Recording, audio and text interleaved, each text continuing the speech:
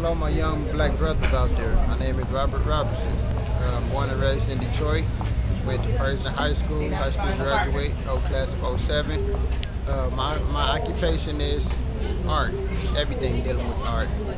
Right now, I'm going to school for business and accounting. And I'm owning my own businesses in a couple of years, hotels and poetry cafes.